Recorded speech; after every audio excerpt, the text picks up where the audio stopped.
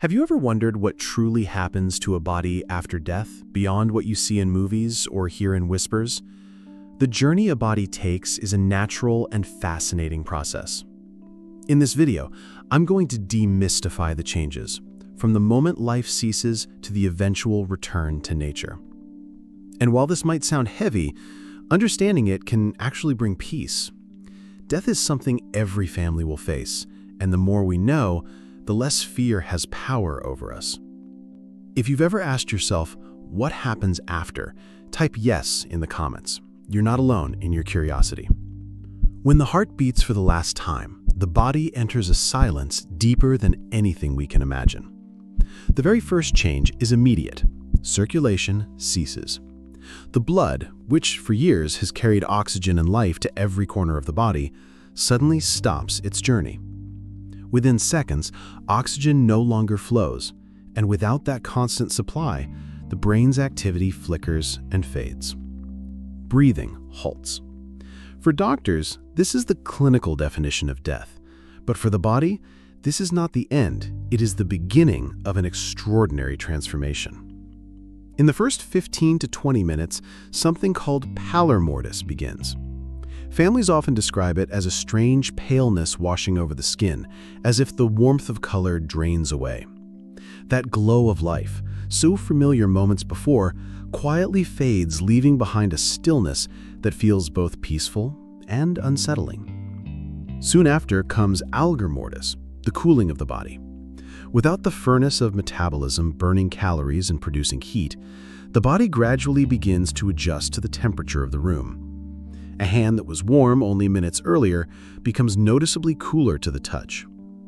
It's nature's quiet equalizer, the body softly surrendering to its surroundings.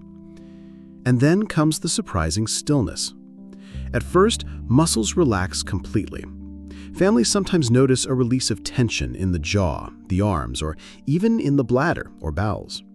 It can be unexpected, even startling, but it is part of the body letting go. It's as though every nerve, every muscle fiber has exhaled at once. But this stillness is temporary. Within a few short hours, another change begins, one that hospice nurses and forensic scientists alike know well: rigor mortis. The same muscles that relaxed so completely begin to stiffen, locking into place. The body, which moments before seemed at rest, now holds itself in rigidity, an echo of the life that once moved freely within it. For loved ones at the bedside, these first changes can be the hardest to witness. They are final, unmistakable signs that the body has crossed into a new state. Yet hospice nurses often remind families that these processes aren't frightening. They are natural, predictable, and universal. In fact, there can be comfort in knowing that what you see is not suffering, but simply the body completing the cycle it was always designed to follow. If you've ever held a loved one's hand in those first quiet minutes, you know the feeling. Type yes in the comments if you've seen this stillness yourself. Your words may help another family who's going through it right now. Hospice nurses often describe rigor mortis as the body's final act of resistance. The moment when muscles, once relaxed, begin to hold firm as if clinging to the last traces of life. It is one of the most recognizable changes after death, yet one of the least understood outside medical or caregiving circles. Here's what's really happening.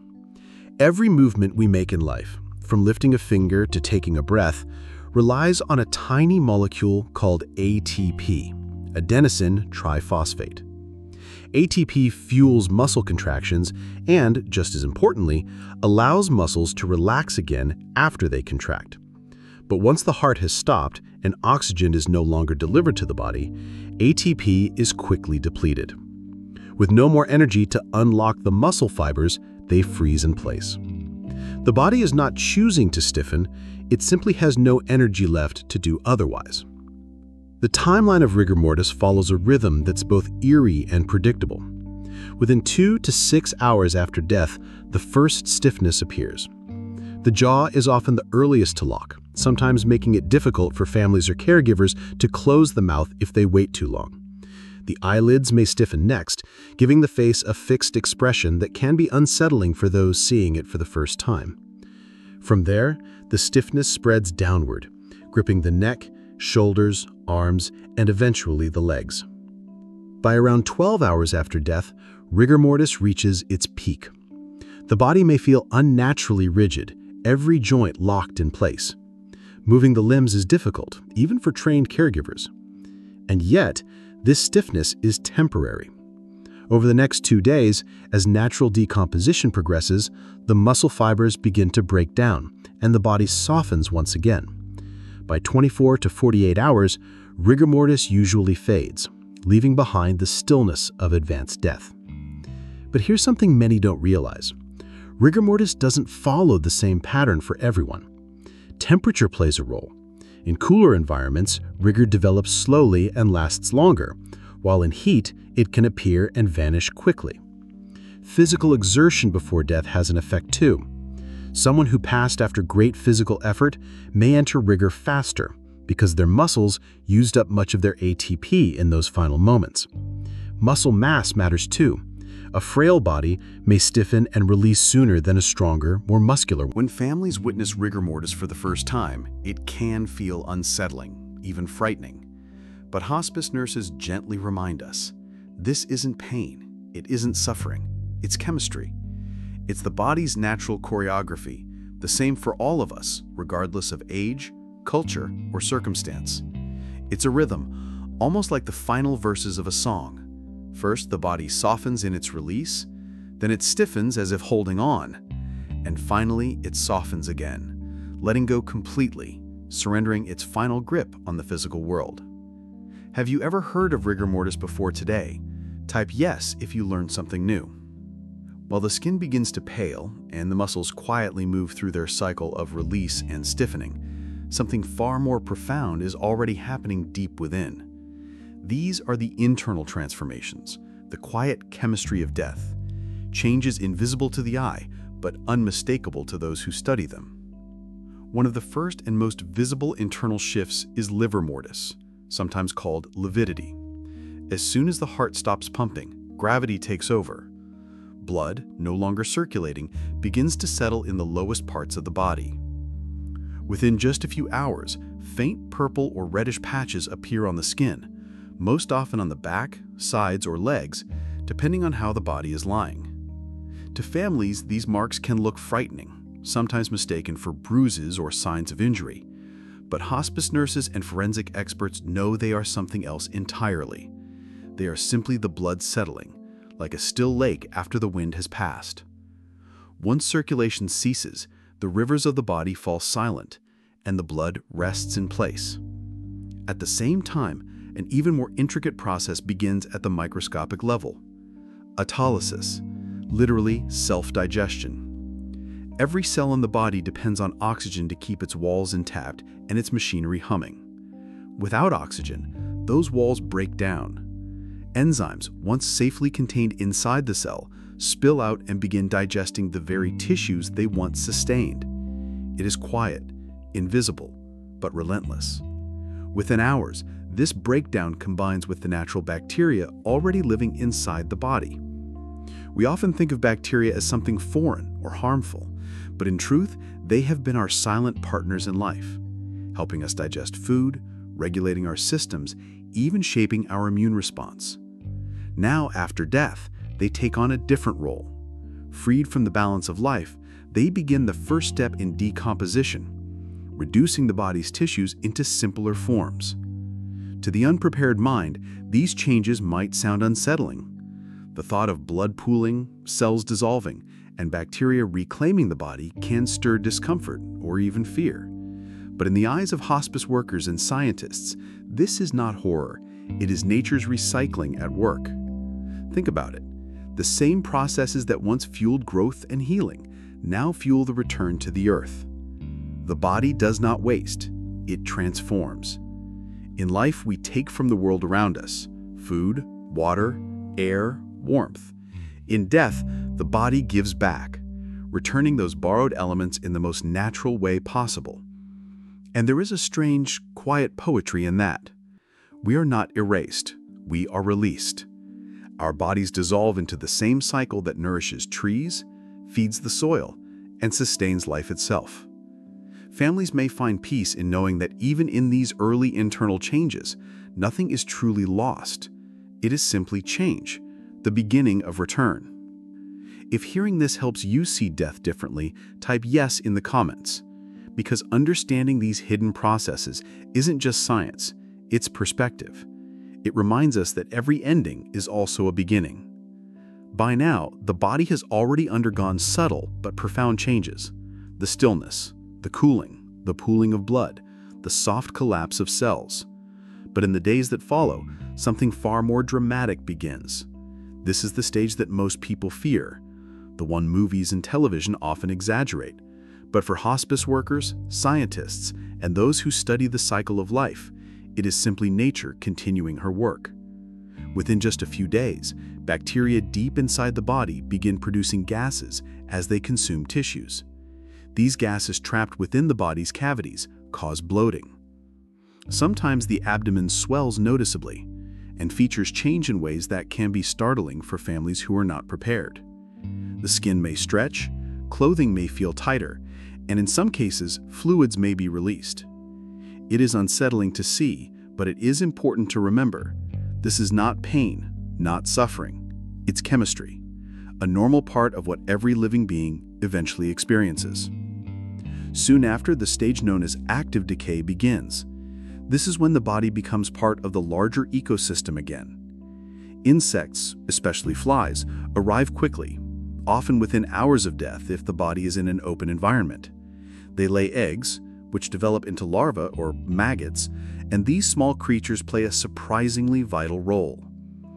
What once was human tissue becomes nourishment for new life. In just days, tissues can break down at a rapid pace, accelerated by this activity. Forensic scientists often use these insects as natural timekeepers, able to estimate the time of death based on their life cycles. For many, this stage sounds horrifying, even grotesque, but nature does not see it that way. To the earth, this is balance.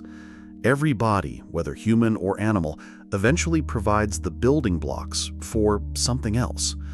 Just as fallen leaves nourish the soil, our bodies nourish the ground we leave behind. Over the weeks and months that follow, the process shifts into advanced decay. Tissues diminish, soft structures collapse, and the once bloated form returns to a quieter state. Much of what made the body recognizable fades. What remains, however, is not nothing. It is the framework, the strong architecture of bone. Finally, we arrive at skeletonization. Depending on the environment, this stage may come quickly, within weeks in hot, humid conditions, or slowly, taking years in cooler, drier climates. Bones can endure for centuries, weathered by time, carrying the silent story of the life they once supported. And here is where we see the ultimate truth. No matter who we are, what we've achieved, or how we've lived, the body's path is the same. From warmth to stillness, from color to pale, from fullness to emptiness, from form to structure. It may seem bleak, but in truth, it is the greatest example of nature's cycle. Life feeds life. Nothing is wasted. If this perspective changes how you see the cycle of life and death, type yes in the comments, because understanding this doesn't just prepare us, it teaches us to honor every moment we have before the cycle begins. Not every body follows the same path of decomposition. While nature has a rhythm that usually carries us from stillness to skeleton, there are conditions, both natural and human-made, that can alter, delay, or even pause this journey.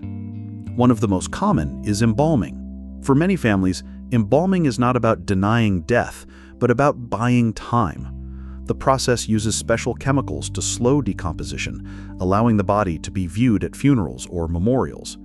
It gives loved ones a final chance to gather, to say goodbye, and to hold on a little longer before the inevitable changes take place.